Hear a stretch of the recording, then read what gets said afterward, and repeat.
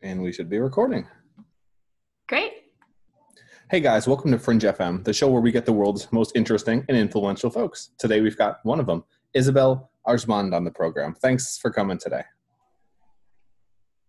Go ahead. I was just going to say, thanks so much for having me. No worries. It's always terribly hard to do the introduction, so which is why we just cut all of that into it. So you're a research analyst at GiveWell, and I think the best place to start the interview would be, what is effective altruism? And then we'll get into what you guys do. Yeah, sure. So my understanding of effective altruism is that, or is the idea of having the greatest impact you can have, or trying to have the greatest impact you can have on the world, and using evidence and reason to go about doing that.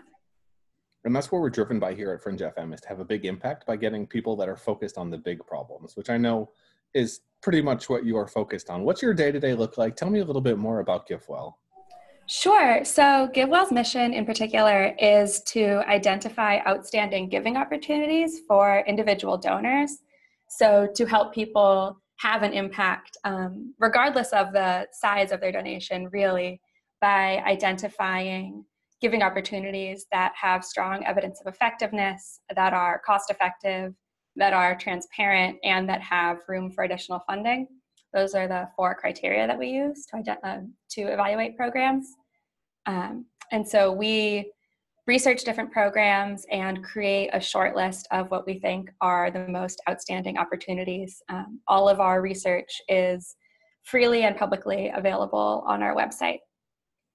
So there are a lot of big problems in the world. And you talked a little bit about how you categorize those. But in terms of people who want to either get involved or donate, what is the way to look at these type of problems? How do you guys evaluate on a more specific basis? What are the big problems today?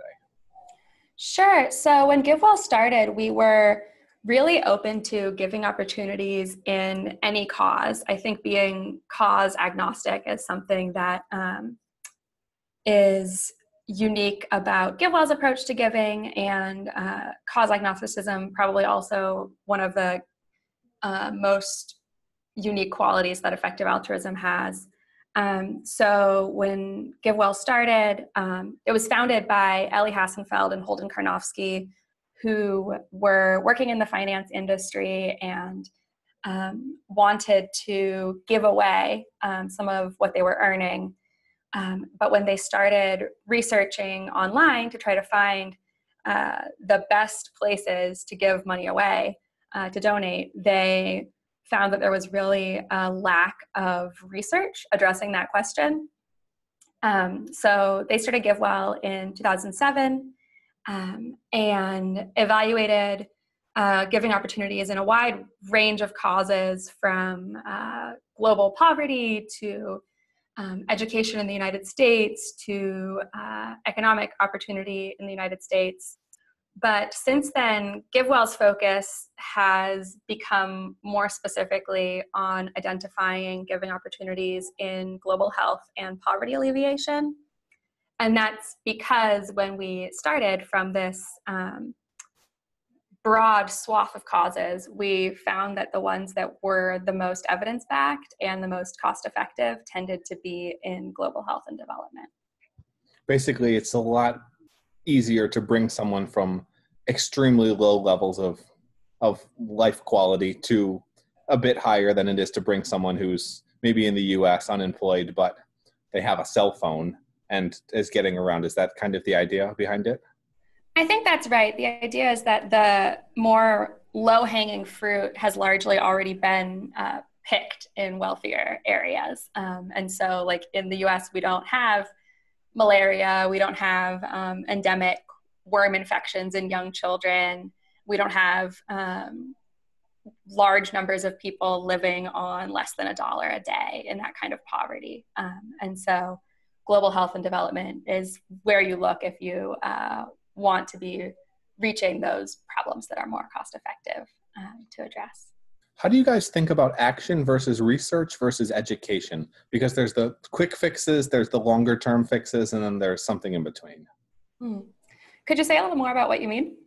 Yeah, so like for instance, with curing malaria, there's a lot of ways you could go about it with nets, having better medicines, or you could look at it from a CRISPR perspective of let's create a gene drive so that malaria carrying mosquitoes no longer can carry malaria.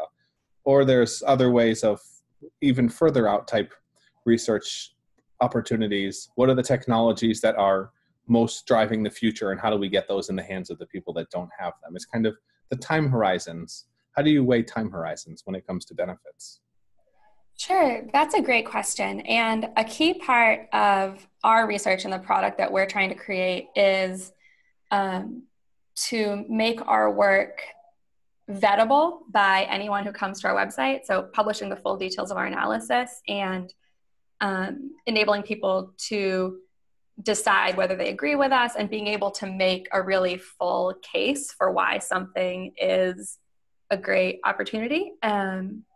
And so I think that's a key part of why the opportunities that we recommend tend to be the more short-term or direct ways of addressing a problem. So in the case of malaria, preventing people from getting malaria by distributing nets and by distributing seasonal malaria chemo prevention, as opposed to by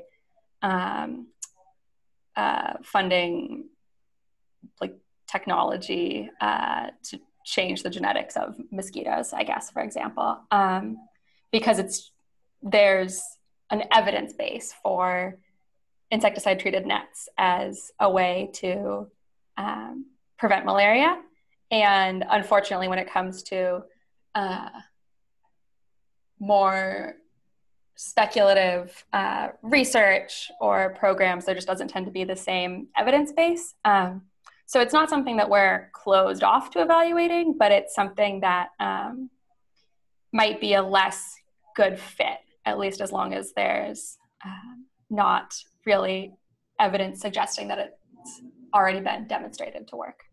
How do you think about the ethics of the solutions you guys propose? So like with the malaria and the gene drive that I was talking about, essentially they've already shown that if you put a mosquito in with a group of other mosquitoes and one of them has this gene drive, what it basically does is it overwrites the evolutionary process. So every mosquito evolves with this specific mutation. So they've done studies where you put a mosquito in and all of its children have to be boys. Well, you come back 3 days later and every mosquito is dead. So they have the provenness of this is effective, but not necessarily what happens from an ethical perspective. Do you guys think about that at all in your work? Yeah, so it sounds like you might be talking a little bit about sort of like the first order impact of something versus like the second order and what happens down the line once you like release that solution into the wild. And yeah, so that's definitely something that we would want to think about. That I think ties in somewhat to a cause that we've more recently started looking at, which is that in the past year, we've become interested in evaluating opportunities in policy advocacy, and more specifically in the policies that we're focusing on, at least to start, are or tend to be policies that would improve health in low and middle income countries. So we're interested in looking at tobacco taxation, road safety. We made a grant to an organization that aims to prevent suicides by banning lethal pesticides. So that's sort of a new part of our work. And I thought of that because I think that's an area where you have, there are sort of two components to it, I guess. There's like, can you pass a policy? And then there's like, what happens? Yeah, it's just a bit more complicated, I guess, causally, because we know that smoking is bad for you.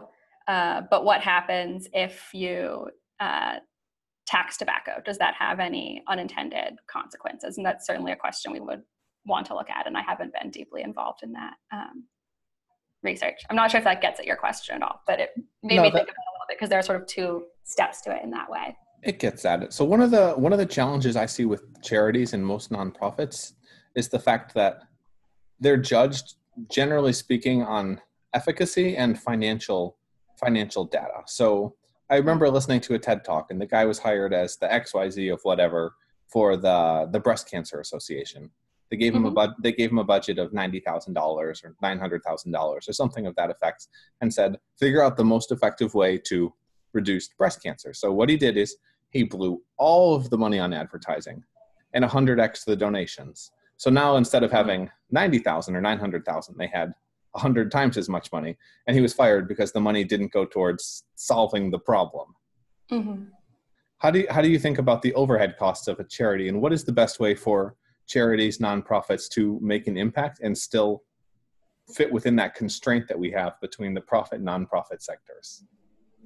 Sure. So that's something that we've written about a fair amount, actually, the emphasis that's placed on the overhead ratio.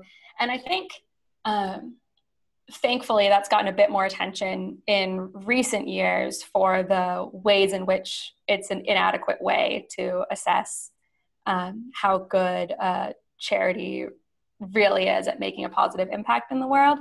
I think you can certainly imagine a case where an organization is spending all of their budget on exorbitant salaries and, like, I don't know, luxury travel. And that's obviously not something you want. But at least for a time, it seemed like there was a lot of emphasis being placed on, whether an organization is spending 95 or 98% of their budget on programs. And another problem that you get into is just that organizations can kind of play with, I don't mean that in a nefarious way, I guess, but there's leeway in how you categorize costs. What's an administrative cost? What's a program cost? You'll sometimes hear an organization claim to spend 100%, to have zero overhead, which doesn't really make any sense. So we certainly look at financial data from all of the organizations that we recommend and that we evaluate. And we publish as much of that as we can online. But we don't really explicitly calculate something like an overhead ratio and use that in our decision making. We look more at what's an organization's overall budget for a program and how many nets are being distributed or deworming treatments are being distributed by them. And going from there. And I think another thing that we found is that the biggest driver of differences in cost effectiveness across charities that we've seen is just what program they're carrying out. So whether they're doing something really cost effective like distributing insecticide treated nets, or whether they're doing something that's less evidence backed and cost effective. And that's sort of where you see the biggest differences. Doesn't that get dangerous though? Because what's cost effective is obvious and generally speaking, less exponential. What do you mean by that?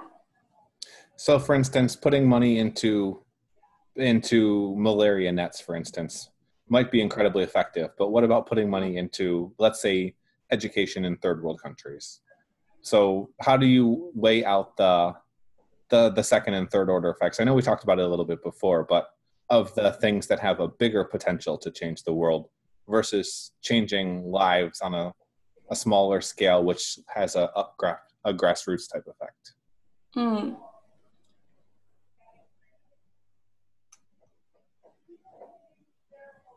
I'm not sure I'm quite following the concern, I guess. Sorry. I guess it comes back to some of the same things as before, in that some of the most important things aren't cost effective. So what's the price you put on an education? What's the price you put on creativity? What's the price on things that, generically speaking, can't have a price put on that? I mean, I guess you do the same thing with a lot of what you guys are doing.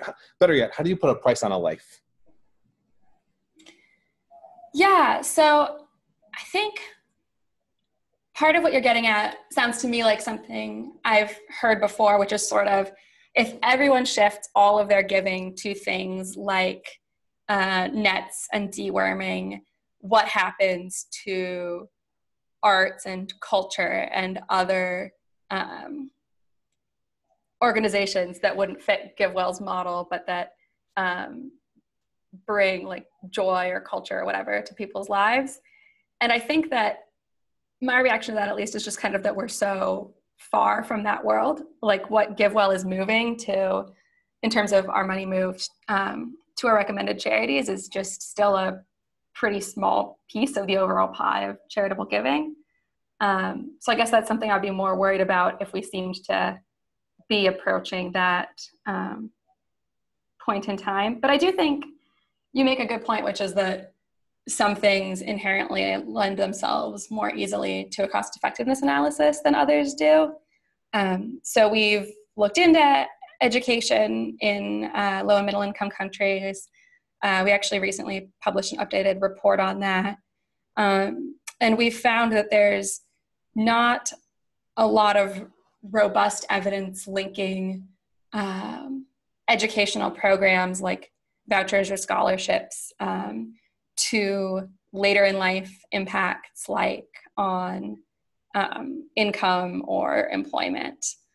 But you could certainly imagine that if you place a high enough value on a year of schooling for its own sake, then that doesn't really matter. Well, it's also the time. Like if someone dies, you have your stat tomorrow. If someone doesn't die, you have 80 years of waiting, or whatever the number is. Yeah, so that's true, but I think is not an impediment in all cases to us being able to evaluate something. So deworming, which is one of the programs that we recommend it primarily based on one study really that found later in life income effects as a result of being dewormed as a child.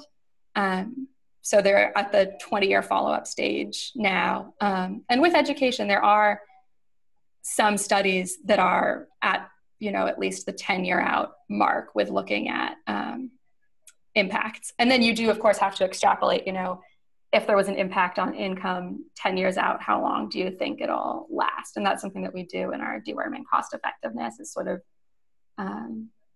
take our best guesses. Where are the biggest areas of charity and donation worldwide in terms of focuses, sectors, industries, etc.? In terms of all charitable giving? Yeah, not just in terms of the top recommendations. We'll talk about those in a sec, but in terms of what's actually happening. Yeah, so I don't have statistics on like the global giving sector off the top of my head. I do know that I think one of the largest slices, or maybe the largest slice in the United States, is to religious organizations. And I know that only a very small portion of giving, I believe it's less than 10% and maybe substantially less than that, goes to international causes from U.S. donors. So basically those two stats make you cringe as someone who's focused on outcomes. Certainly not the most you don't have to be that diplomatic. I know. We're both thinking it. Everyone else out there is thinking it. We're building bigger churches just like forever. So what are the areas where you guys have focused on that you found the biggest impact? We've talked a little bit about malaria. We've talked about deworming. What are the reasons behind that? Yeah, sure. So we currently recommend 9 organizations that are on our top charities list, and 7 of them work on health interventions. 4 of them run deworming programs for school-age children, school-based deworming programs.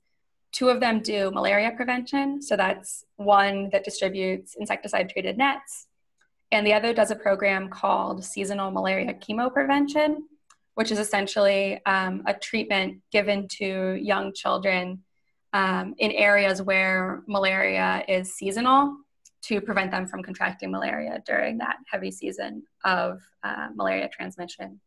And then the final organization we recommend that does a health intervention is a vitamin A supplementation program, also for young children. And the idea there is that vitamin A supplementation in areas where vitamin A deficiency is common can reduce, or there's evidence that it reduces child mortality, particularly due to infectious diseases like measles and diarrhea. So the idea is that there's some sort of protective effect. So go ahead. I was just going to go on to our other two top charities. So if you want to pause here and ask anything, go for it. Cool. And then the final two organizations that we recommend work on more direct short-term poverty alleviation type programs. So one, Give Directly, distributes unconditional cash transfers to very poor households in East Africa. And the other, which is called No Lean Season and is run by Evidence Action, gives subsidies to people living in rural Bangladesh who work in areas that are agricultural. And there's a lean season, essentially, which is the time of year when there's not agricultural work and families tend to experience a dip in consumption. But if they're provided with a subsidy that essentially covers the price of a round-trip bus ticket, they can seasonally migrate to areas where there are job opportunities and earn a wage and send that money home to their families and avoid the dip in consumption that might otherwise occur. I want to jump into Give Directly, not specifically their model, but the implication. So we're moving towards a world where a lot of work is automated. We're moving towards a world where there's increasing income inequality. How do you at GiveWell think about those type of opportunities, so a universal basic income type system, and how would you evaluate something like that if larger, more, we'll just say a first world country wanted to try to implement something similar? Sure. Yeah. So I think universal basic income is obviously a really hot topic right now, at least in the economics world. And I think it's really exciting that Give Directly is doing this research. So they're running a universal basic income study, actually, in East Africa. And I think it's really exciting to have that research happening, because my impression is that most of the research that's been done on universal basic incomes, a lot of which has been done at a small scale and isn't necessarily actually, I guess, a universal basic income in some cases. I'm getting into the weeds on the research here, so I'll pause. Yeah, I think it's really exciting that Give Directly is doing that research and to see what the outcomes of that are. So they're funding this study that's going to provide, it's operating in Kenya, and I believe some people will receive this universal basic income for 2 years, and another arm of the study will receive it for 12 years. And then there's a control arm as well. And so I think it'll be really exciting. Obviously, we're a long ways out from seeing the results of that, but to see what that looks like. And I guess I'm not sure how informative that will be for countries like the US or Canada that might think of implementing similar programs. But I know that there's a lot of research happening all over the world right now on this idea of a universal basic income. And I think that something like what Give Directly is doing is an important piece in giving a fuller understanding of what the results of something like that would look like.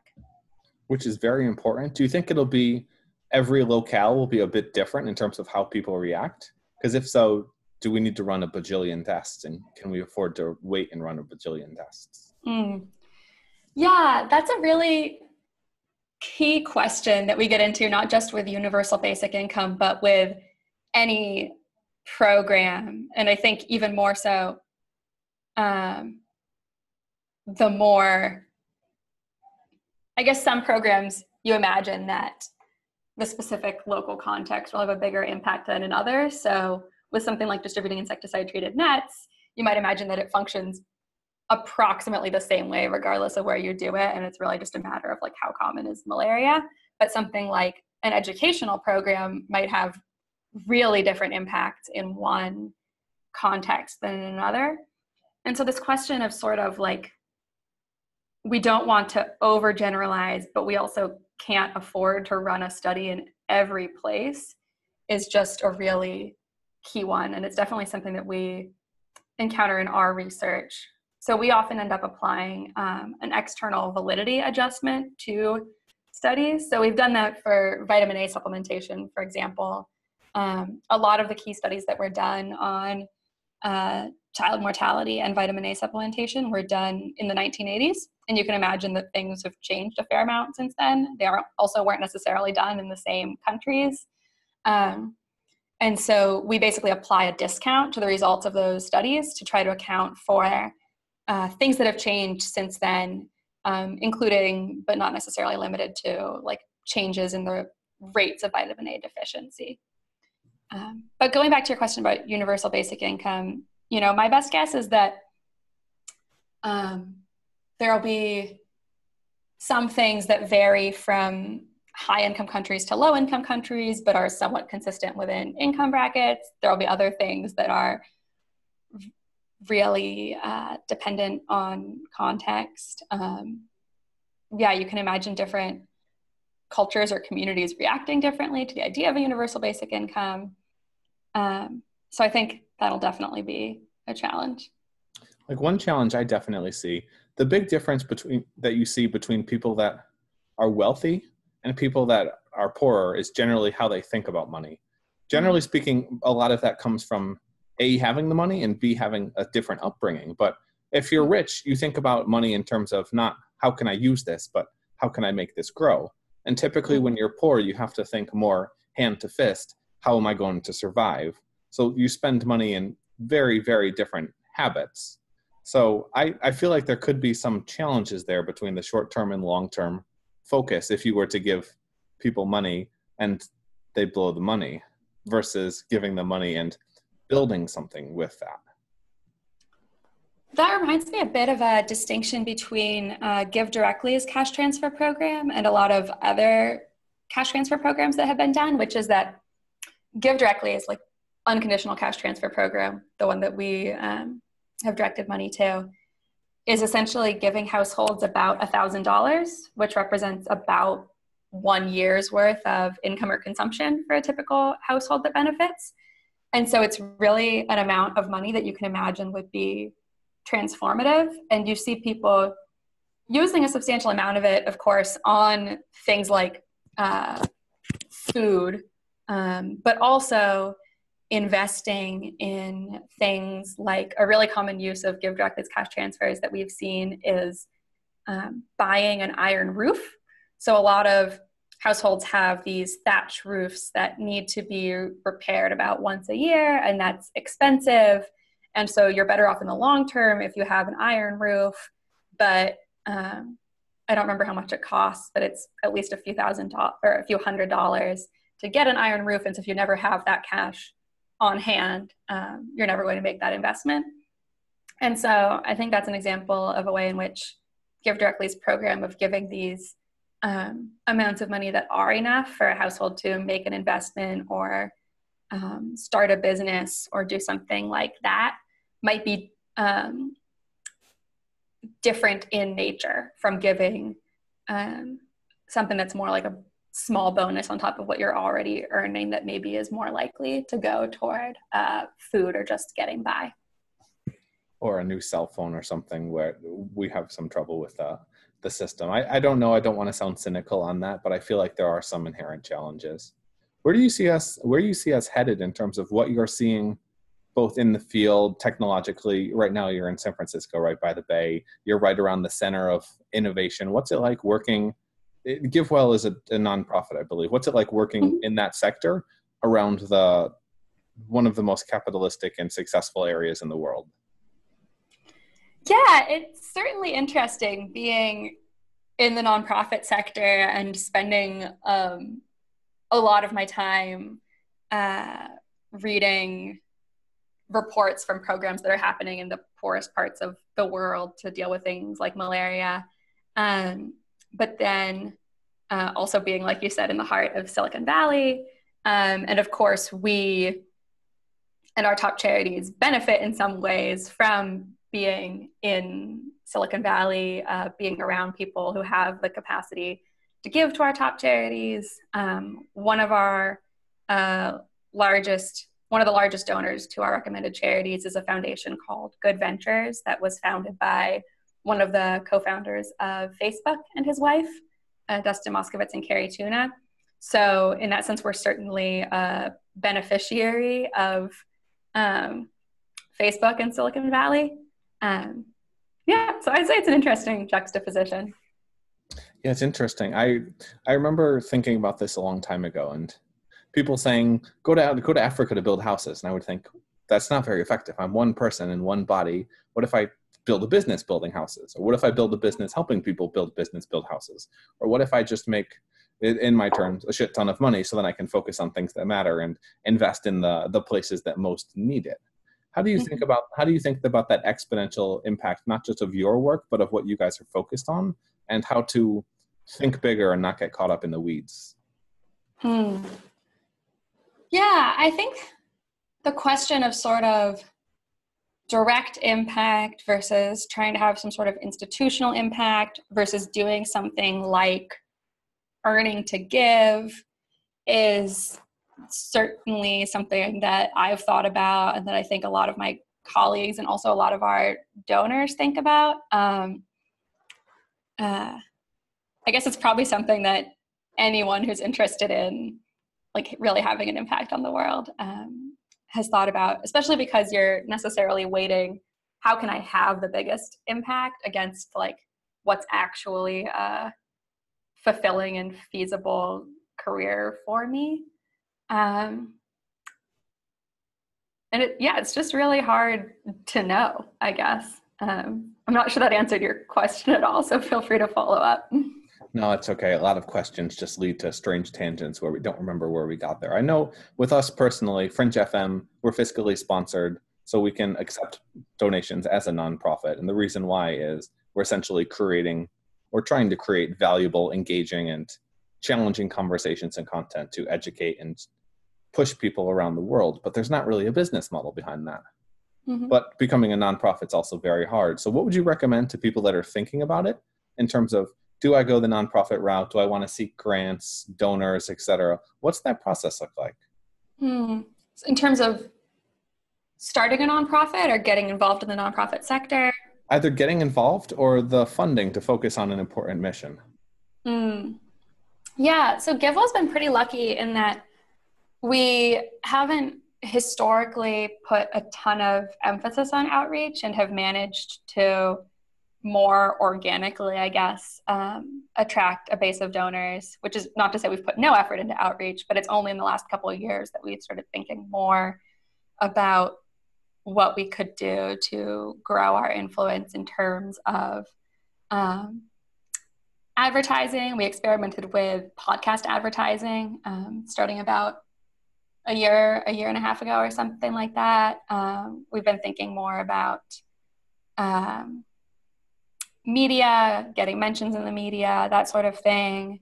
And we've always put some emphasis on maintaining relationships with our donors, but thinking more about what the best or most strategic way to do that is, I guess. So that's something that we're sort of new to and working on figuring out, but it's something that we've written a little bit about what we've learned so far on our blog. I think that was one part of your question. What was the second part? The second part was if people are considering the profit nonprofit route. Yeah, I guess I can't speak much to the like technical differences. But in terms of like, for people who are interested in starting or getting involved with nonprofits, there are certainly nonprofits we'd like to see. There are a handful of programs in global health and development that we've looked into and that we think are promising, but where we, at the intervention level, but where we haven't identified. So let's see, cataract surgery, surgery to repair obstetric fistula. What? Obstetric fistula. So that's a condition that occurs during prolonged obstructed labor, where a hole essentially develops between a woman's vagina and bladder or rectum, and it can be really, it's like medical condition, obviously, but can also be really stigmatizing socially. And it doesn't really occur in the United States, at least if it does, it's repaired, but it occurs less where you have, high quality obstetric care. And so it's mainly an issue in low and middle income parts of the world, and especially where people are having babies at a younger age. So that's a program that we're interested in. Iron and folic acid supplementation and fortification. We've actually recently made 2 incubation grants, which I'll talk about incubation grants in a minute because I think that's an interesting bit of work that we're working on. But we've made 2 grants to early stage iron and folic acid fortification programs, or I think one's a fortification, the other is a supplementation program. So like that's an intervention that we think could be really cost effective and that we're excited to get more promising charities off the ground. I think we'd also love to see like more organizations like the Against Malaria Foundation, which we recommend. So there's like a pretty substantial global gap worldwide for insecticide treated nets. So I guess I'd just say I think there's a lot of room out there for good work to be done. What would you recommend to an organization like FringeFM, one where the benefits are very much not in the near term, but at the same time have the potential to inspire and change the lives and thus trajectories of important and seemingly random people around the world? I'm not sure I really have any advice. It's a little bit outside our wheelhouse, I think. No worries. I figured, but it was worth it. You said something about incubation grants? Yeah. So about 5 years ago, we started this program called Give Well Incubation Grants. At that point in time, this was around 2013, we've been recommending the same 4 top charities for a little while, and we were really having trouble identifying new top charities to add to our list. And we recommend organizations to donors at the point in time at which they already have a track record of carrying out a program successfully. But we started thinking, what if we got involved at an earlier stage and helped promising organizations like build up that track record to the point that we were able to recommend them? And so that's how our incubation grants program started. One of our first grantees, actually, and I should say that these are grants that we've made through recommendations to Good Ventures, the foundation that I mentioned that we work closely with. So they're not things that we recommend yet to individual donors who come to our website, but they're things that we hope that one day we might. So one of the first grants that we made was to No Lean Season, which is the seasonal migration organization that I mentioned earlier. It was after they had a randomized control trial indicating that this might be a promising, effective, cost-effective program, but before they had tried scaling up. So we provided some funding to them, and in 2017, they had scaled up and built a track record to where we were able to evaluate them and ultimately recommend them as a GiveWell top charity. So that's our first incubation grants success story, I guess, of a charity coming through that pipeline.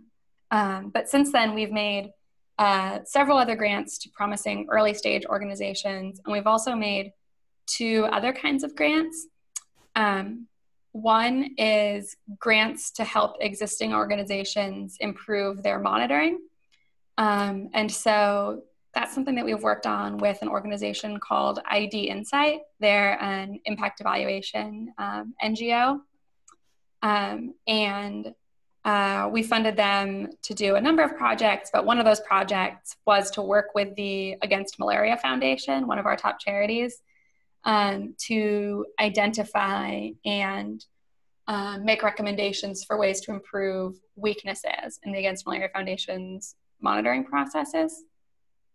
And then the final type of incubation grant that we've made is to fund research on programs. that might inform future recommendations.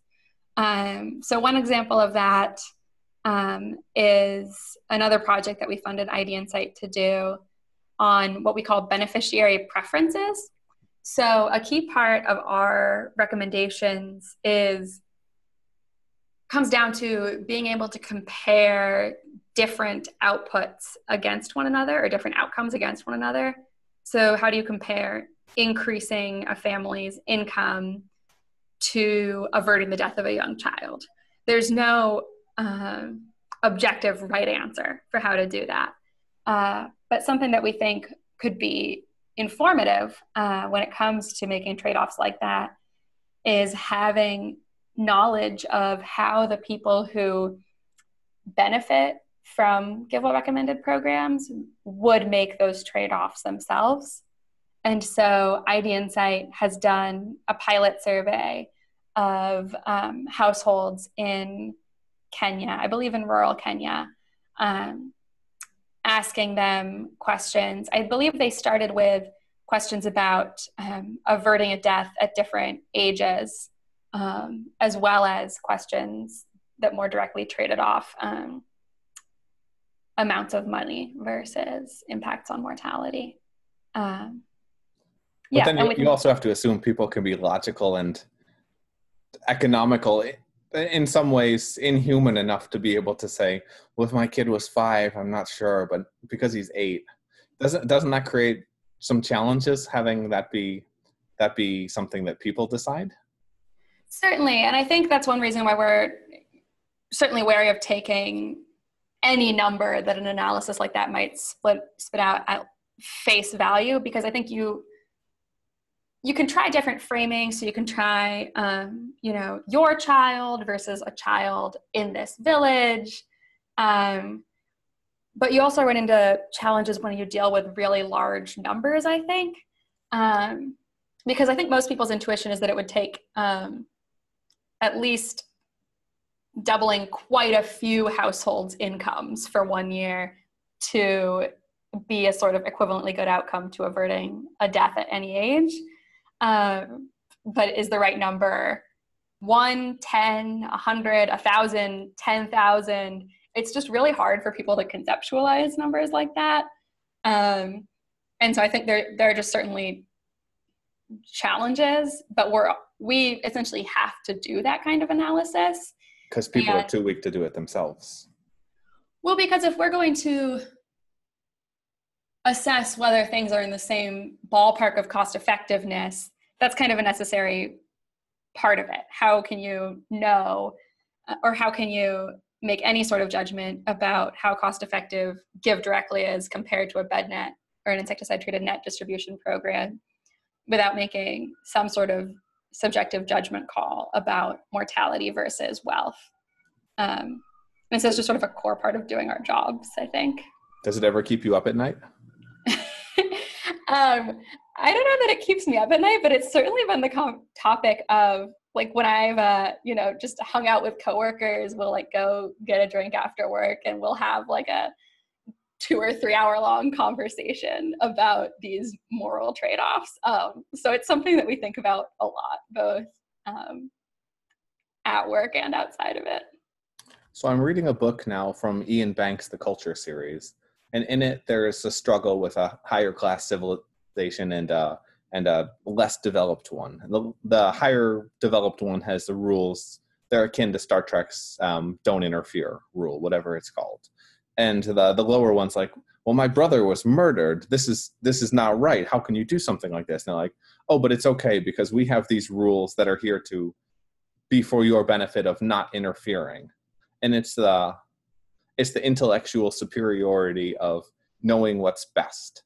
How do you avoid a situation like that where, and I'm playing devil's advocate a little bit here, but how do you deal with situations like that where the people themselves may choose differently, but you have to be able to be the one that makes the decision that whether or not it feels right, it is right?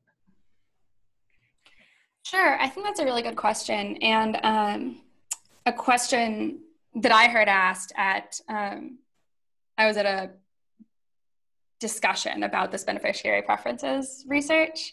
And someone asked a question, which was essentially like, why should we care what people say they want? Why shouldn't we just make a decision? I personally think that that's a pretty dangerous attitude, I guess. And it's important to me to try to gauge how people would make those trade-offs themselves. But at the same time, yeah, that would be a really tricky situation. We're not in that situation yet, but if we were to get some results of this beneficiary preferences research that was just wildly out of line with our own intuitions, I don't know what we would do with our bottom line recommendation. I think one thing we would do would just be write about all of that and enable donors to an extent to make a choice for themselves. But people know McDonald's is bad for them and they still eat it anyways. But yeah, I mean, that would be a really difficult situation. One thing that we, and I mean, I guess this partly comes down to donors choosing versus beneficiaries choosing, but one thing we've tried to do to at least enable people who have a different worldview from the median GiveWell staff member to make their own informed choices is we publish our cost effectiveness analyses online, and we've tried to make it reasonably easy for a person to make a copy of it and fill in one of the columns with their own inputs and their own moral values and see how that changes the relative cost effectiveness numbers that are that come out of our analysis.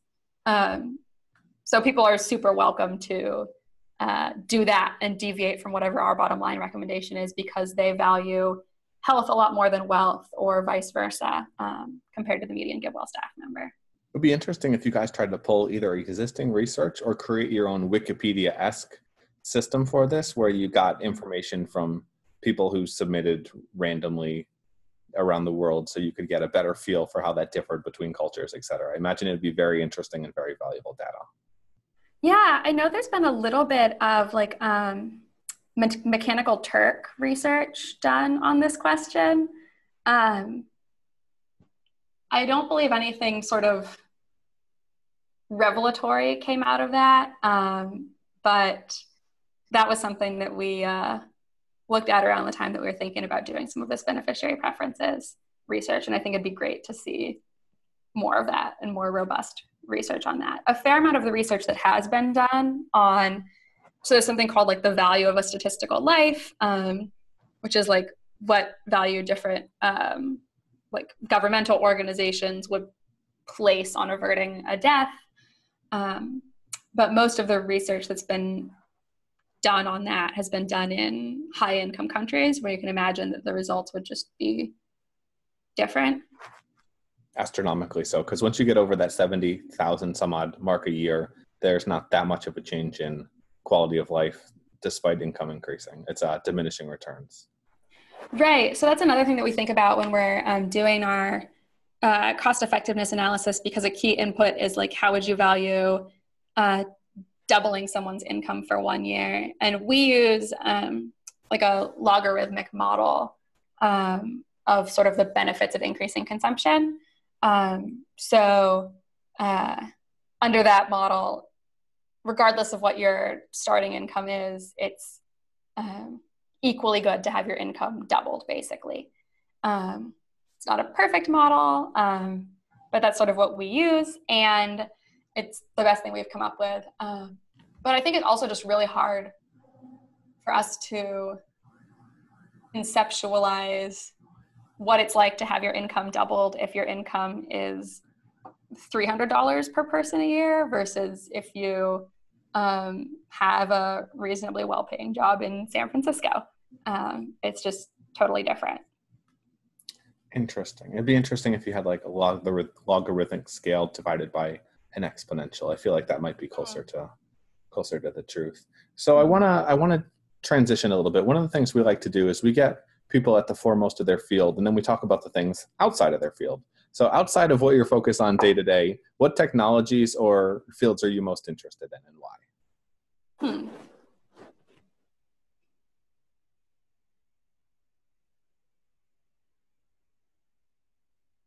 That's an interesting question. I was not expecting it. I have to say, I'm not a huge technology person, I guess. What's your passion? Yeah. What's your hobby? What's my hobby? Outside of what you're doing now, which obviously is very consuming. Yeah. I don't know. I read a lot of books, but not a lot of nonfiction. I'm more of a fiction person. And I like traveling to new places. I get to do that a little bit for my job, but I wish I got to do it more for my job. So I just do it a fair amount on my own.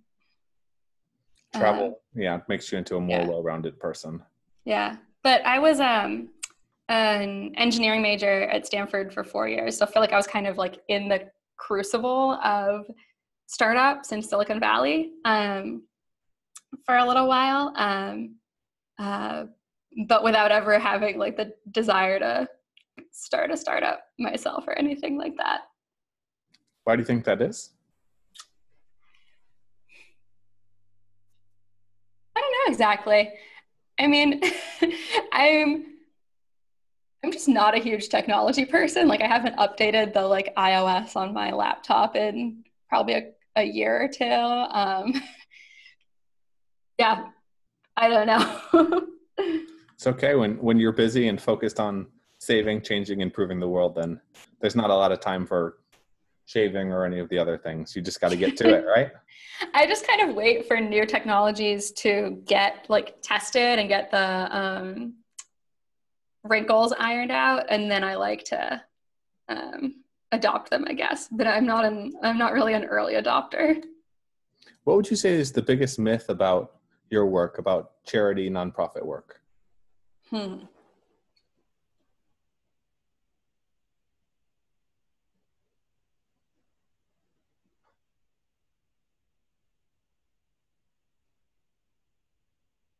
question. I definitely find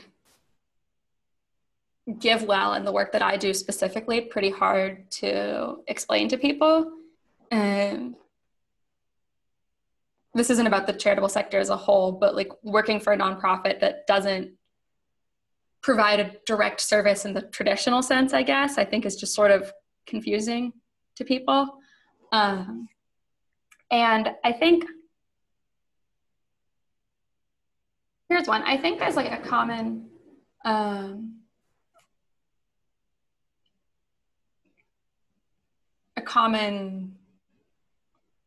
inclination, I guess, to think of charity as entirely driven by like the heart or by passion or something like that, and not to see space for being analytical within that. So I think it can be challenging to want a world where people are more thoughtful about their giving in the sense of wanting to give to things that are evidence-backed and cost-effective without seeming critical of the giving that people are already doing. It's just a really different mindset, I think, to charity that GiveWell kind of has. I think there's a way to think about charity that's sort of just anything you give is good and great and like above and beyond what you have to do. So just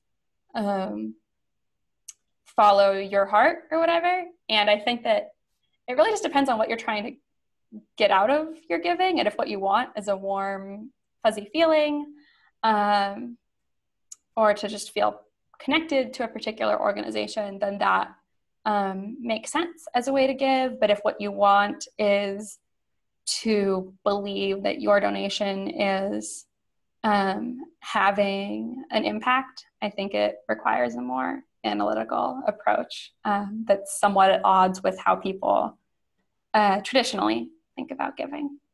Well, that's the problem with empathy, is you think it makes you a better person, but it just makes you more of a selective us against them person. It's the Sarah McLachlan thing. The TV comes on and they try to make you sad so you donate money, versus this is why this matters. I would argue definitely that what you guys are doing in effective altruism is more important. Not that focusing on other missions is not important, it's just less so.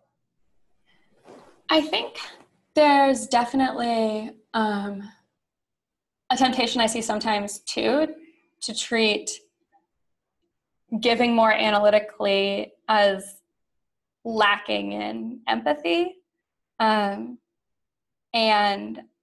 I think that that's just really not the case. Like, I think for a lot of us at Give Well, wanting to give effectively comes from a really deep place of caring about the world and about other people.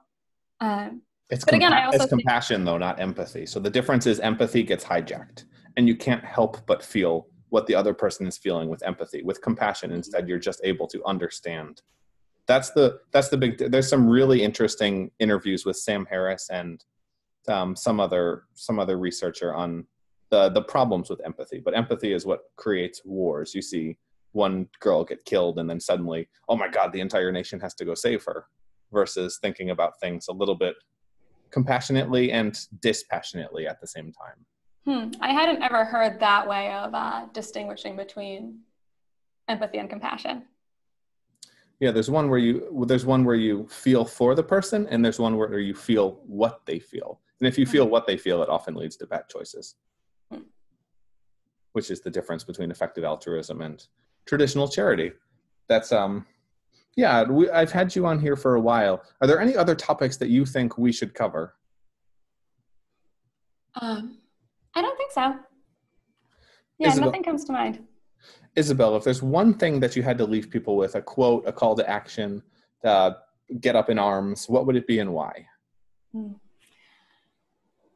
I think it's amazing the amount of impact that you can have when you do focus on evidence and cost effectiveness with your giving. So our best guess currently is that you can avert a death from malaria with roughly $3,000. The figure is something like that. And that's obviously not a small amount of money, but it's also kind of amazing that you can have that big of an impact, I think, with that sum of money. And yeah, so I'd leave people with that. Think about what you're doing, why you're doing it, and the 80-20. The 80-20 is always valuable. 20% of the inputs get 80% of the results. Where's the best place for people to find you, Isabel? Givewell.org. Givewell.org. Guys, we'll show links and everything in the show notes. Make sure you reach out to them, look into it a little bit more. If you're interested, they've got all of their top charities listed. By the way, FringeFM would be a great one as well. If you guys support what we're doing, you can find out more on the website. Thanks, Isabel. Thank you. Awesome. That was fun.